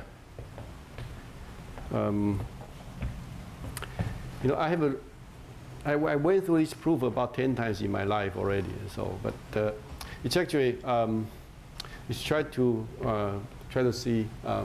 Try to look at this proof. It's actually it's very important argument. And I learned this. I remember I learned this from Varda, and he told me that this theorem is correct, and then he started to differentiate. So let me give you the hint at the time he gave me, and then you should try to finish the rest. So if you differentiate the entropy, then you will find this is exactly the Dirichlet form, up to a constant. Okay?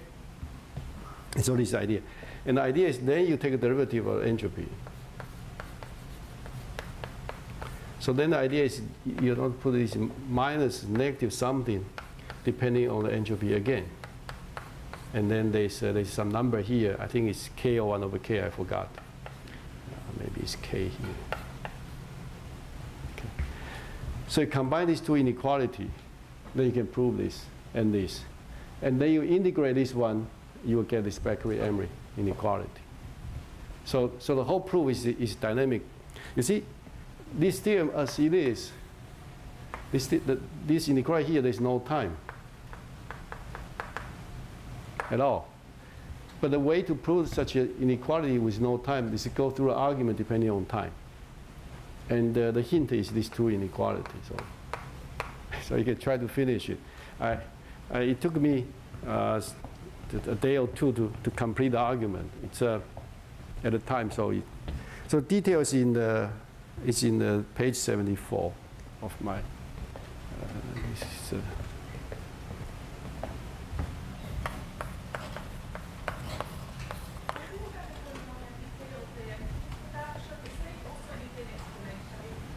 what? Sorry, I can't hear you. 2 over t?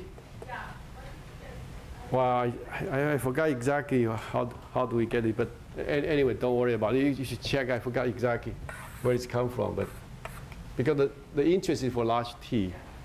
For large t, anyway, this is the main term. Okay, so now we want to apply this Becquerel-Emery argument to. And so now, what is our Hamiltonian?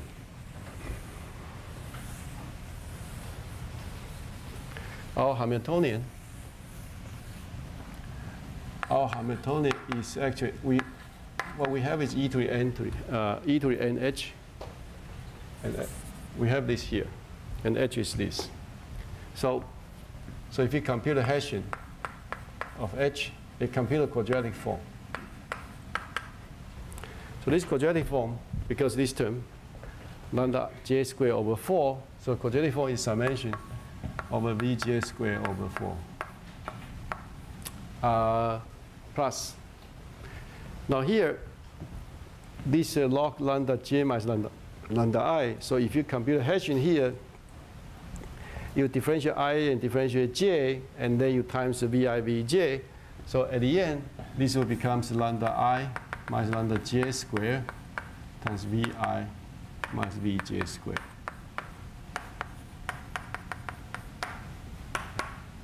Okay, so this is a quadratic form. So let me check. Just want to make sure it's correct. I think it's correct. So.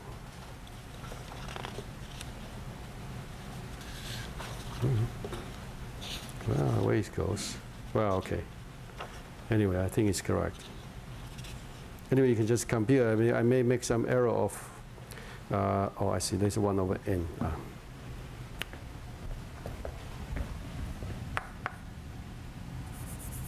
Sorry. Yes, there's a 1 over n. I forgot.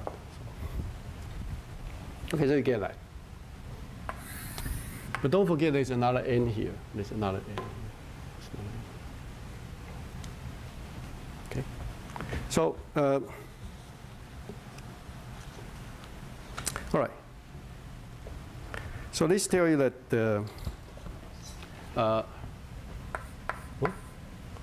this tells you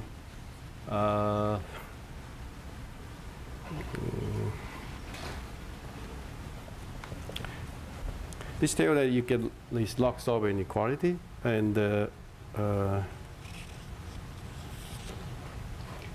yes. So this, in particular, is bigger than constant. It's bigger than 1/4. I forgot 1/4, 1/2. That's all. Well, okay. So let me Hessian is 1/2. So this is bigger than 1/2 v squared. This is L2 norm squared. Okay. So just a second.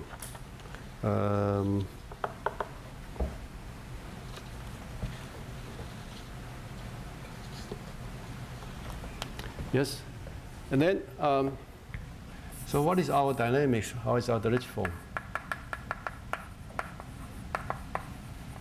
So now let me put back all that in. Our Dirichlet form is 1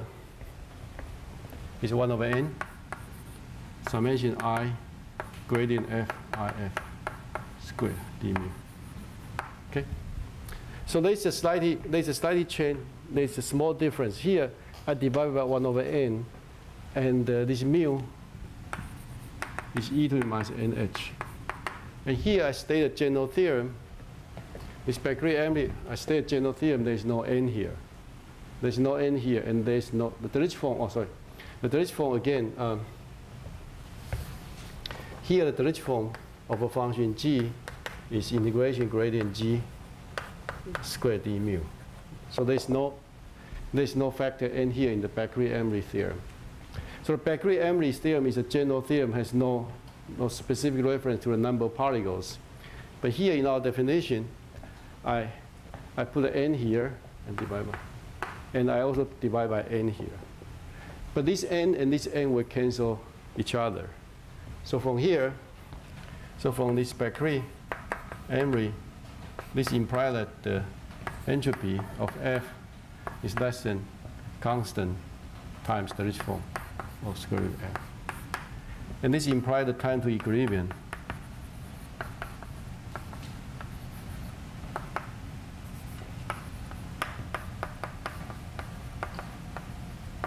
is order 1. Okay. Now, so time to equilibrium is order 1. Oh. But the Dyson's conjecture is time to local equilibrium is order 1 over n. Okay. So there's a gap. So the question is, time to equilibrium is order 1, and to local equilibrium is 1 over n. And so why? How do you answer this question? Now, if you work on fluid mechanics, you know that in fluid mechanics there are always, there's some wave, and you also do the frequency decomposition. There are also some fast oscillations, right? So typically, the fast oscillation will relax much faster than the big wave. So this means that the local fluctuation will go to equilibrium much faster than the global equilibrium. So log-Solver inequality tells you the approach to global equilibrium is order 1, but this is not enough, and so you want to see that how do you answer the question that time to local equilibrium is order 1 over n, and this is a key question. This how do you answer this question? Okay, so let me state the main result here. It's the theorem 12.4. Maybe I stay here. Or any question here?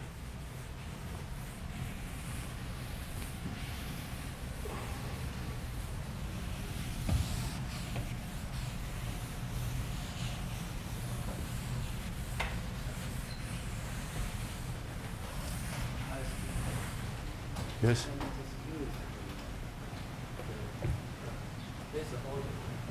There's an order. That's right. It does not cross. It will not cross if beta is bigger than or equal to 1.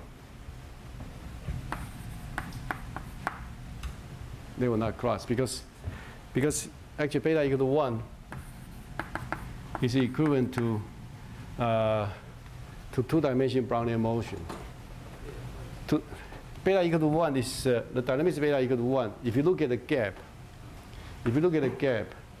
the distance of the gap, and you forget about every other particle, then the gap satisfies the radial process of two-dimensional Brownian motion.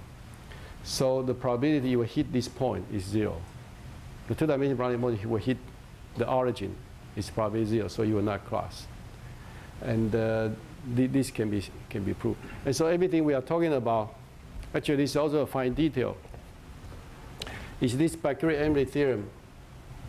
Actually, in principle, everything has to be smooth.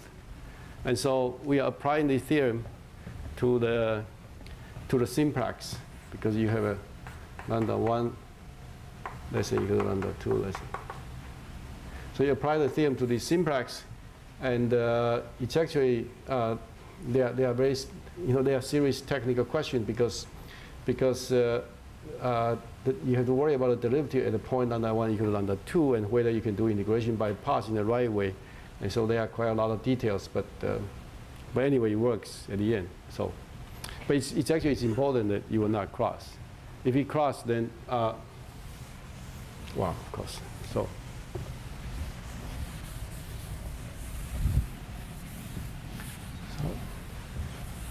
So here's the main idea. So this is so-called local. I try to state this. What's the name? I don't know how do I call this name. I changed the name several times, so now I forget about the name. A local relaxation measure.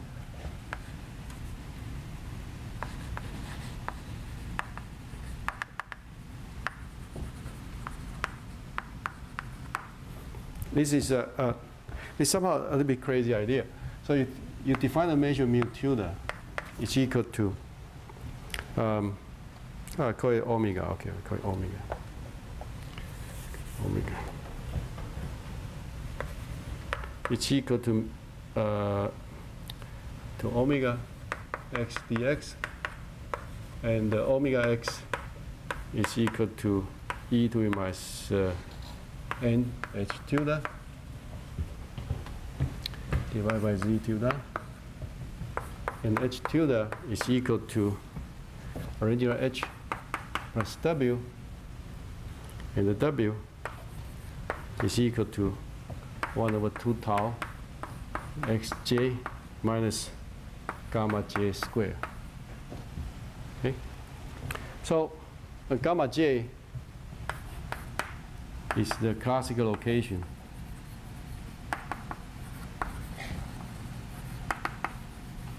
Remember, the gamma j is defined by this formula. This is j over n, and this is gamma j. Okay. And then, so the idea, so this xj is lambda j.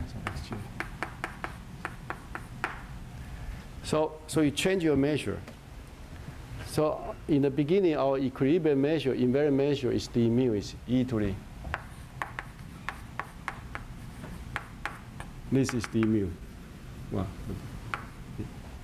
so now I take a measure which is different from the invariant measure. I change this one by add a new potential which is convex, and tau will be small.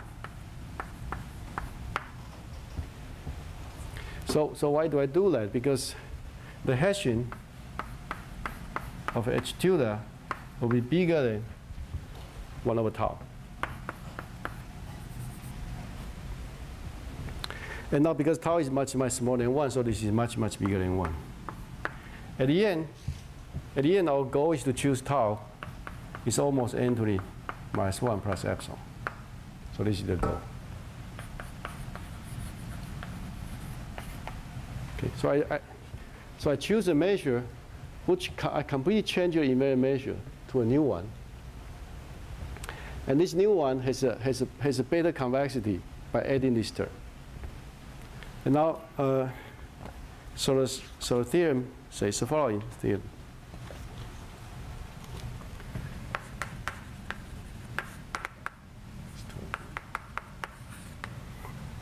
It says for any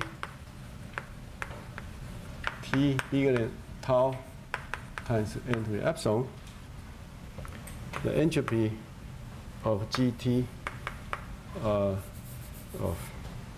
Ft of mu with respect to omega is less than constant m squared times q times tau inverse, and q is equal to where's the q? Yeah, q is equal to summation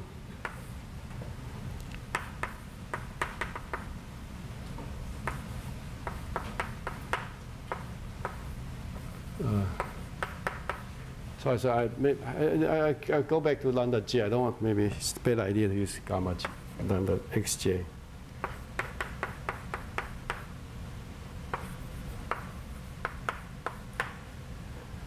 Okay, and 1 over n. Now, so the theorem says, suppose your equation like this.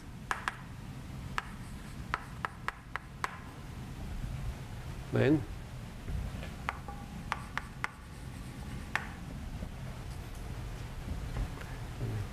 and Q equal to that. And furthermore, if I define, I will explain what's the meaning of this. If I define the, we let ft, oh, the ft of mu plus the gt of omega, then the Ricci form square gt respect to omega is less than constant as n squared q tau minus 2. So this is the key estimate.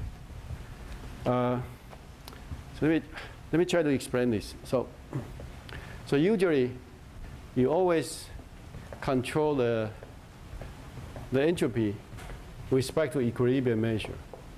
You also compute the Ricci form with respect to equilibrium measure. Now, but then the equilibrium measures, if you look at this, the equilibrium measure has time to equilibrium order 1, which I just, it's order 1. So now, so then this means we cannot use this Becquerel-Emery's argument. So the idea was, now if I change the measure to a different one, this one is much more convex, because I add this term to make it artificially convex. But on the other hand, because I changed the measure, so then the original estimate of Becquerel-Emery is incorrect. But on the other hand, I still know that the entropy at time t, as long as t is bigger than tau times n to the epsilon, is controlled by n squared times q times tau inverse. And what is the q? Q is the distance between lambda j and the gamma j.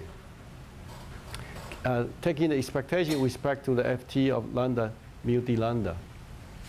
And then you also get the estimate of the Ricci form. But anyway, this one is, well, this is a secondary, but this one will be the important one. So so what it means is that if you know the lambda j is close to gamma j, then you will know that the entropy of your ft of mu and the omega are very close. So so this is something.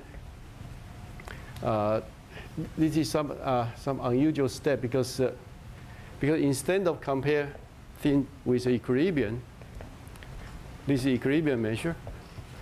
So you don't compare things with equilibrium. You compare things with something which is non-equilibrium, which is actually a wrong object. You compare your you look at the entropy between your measure and the probability measure, which is wrong. But on the other hand, you can control this as long as you know the q, you know the distance of lambda eigenvalue, lambda j, and classical location is not far from each other. Then you can really control this one. And what's the point of this? Because why do you want to estimate this guy? It's because this omega has good convexity.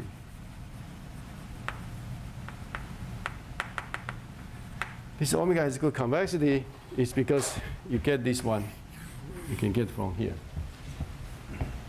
Probably you may want to look at this for a few minutes. This is actually quite strange that you are trying to do this. And then, so I will explain that this one and why the next with this one and why you can conclude the Dyson's conjecture.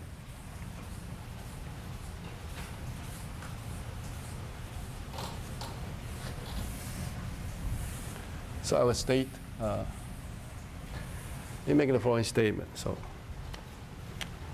yes.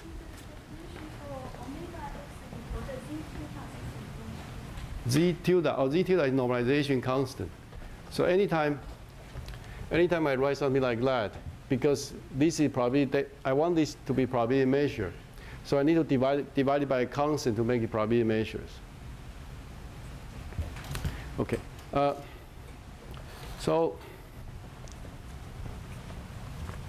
the way, this idea has never appeared anywhere to study a problem by convergence to equilibrium by using a probability measure which is not in the equilibrium. And so there's the reason there's a following theorem says if you have a density q d omega equal to 1, and then if you compare the q d omega minus d omega over test functions, or g, I call it g, or g of n of lambda I minus lambda I plus 1, and so then the summation over I belong to a set J and 1 over the size J, then this is less than the T times the Ricci form omega of Q divided by J square root. Oh, T is inside.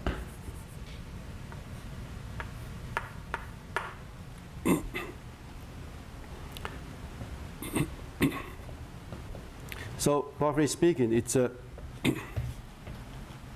it says if you Q of T, so it's T Q well, plus square root entropy of Q e to the minus CT. Maybe I think it is slightly more complex. So let me just drop this. Just put this top. It's just tau. Okay. All right. So it is tau. Tau is defined. It's here. Tau is defined. Okay.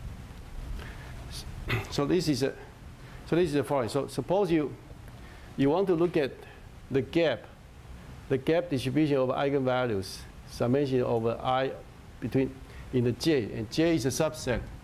J is, for example, J is a subset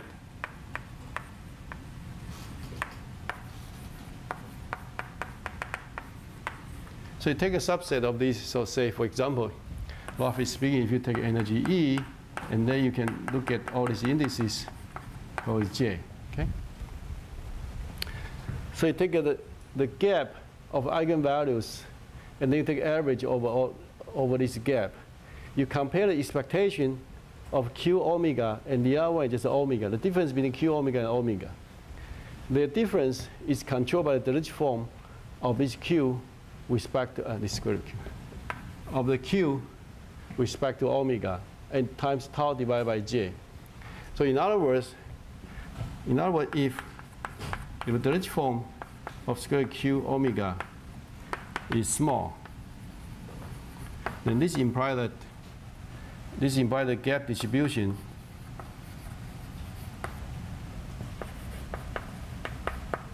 of omega, Q omega and omega are the same. So that's the idea. So roughly speaking, we tried our dynamics as invariant measure of mu. We construct a measure which is completely wrong, but it has increased the convexity. Now from here, you can control the entropy and the Ricci form.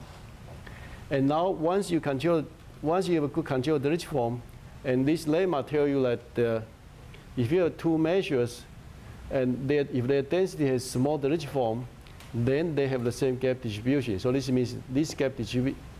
So the theorem says, so this will imply that this GT omega and the omega has the same gap distribution. So this is the logic.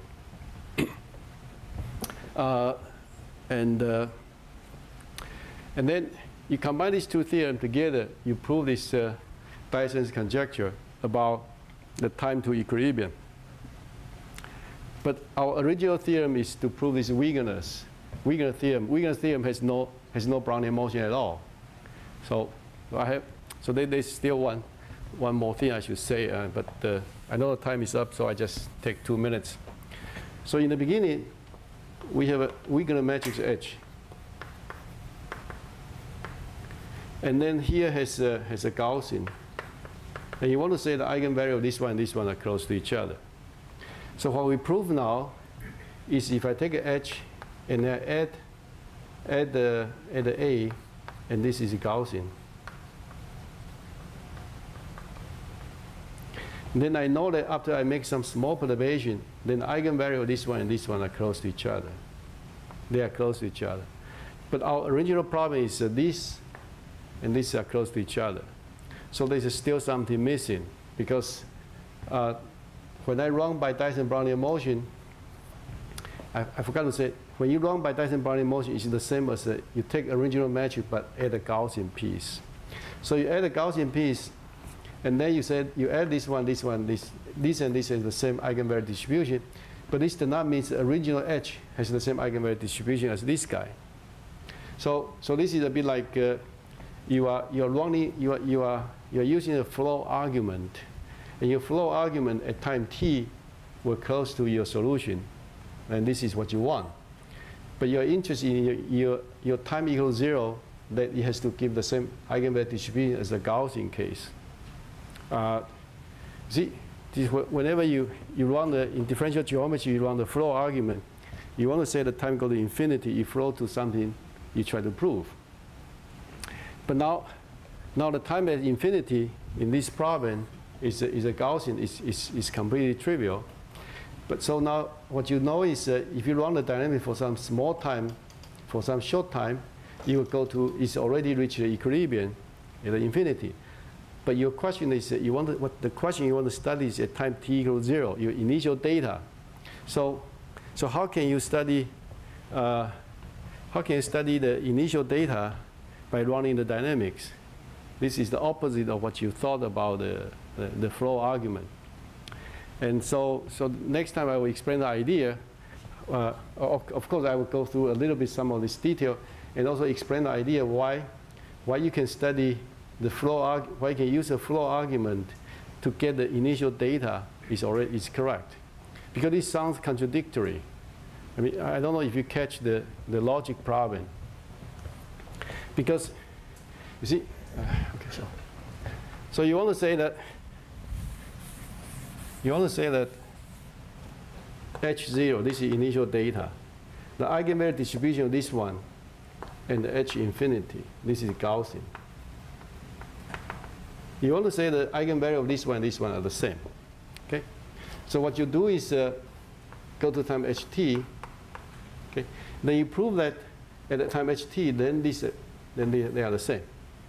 So this is this Dyson-Brownian motion argument by running the flow. So this and these are the same, but then you want to say that this one and this one are the same. But then this sounds very strange, because if I can prove this one and this one the same, but then why not I just directly prove this and this is the same? What's the difference? And also there's a logic question of, in all this argument based on this Becquerel-Emery argument, actually the initial data does not really matter. Because when you show that it converges to equilibrium in a very strong sense, the initial data, it doesn't really matter. The dynamics will force you to equilibrium. So this means that you use almost not very much information of this guy. So logically, there's a problem of how to answer this initial layer question problem. But then we will explain that actually you can do something to say that actually initial layer, there are some way to almost go backward in time, say this and this guy are the same. And then this will finish the proof from here and here are the same. So this is, I will do this next time if you're still patient to follow. Okay, all right, I'll stop here.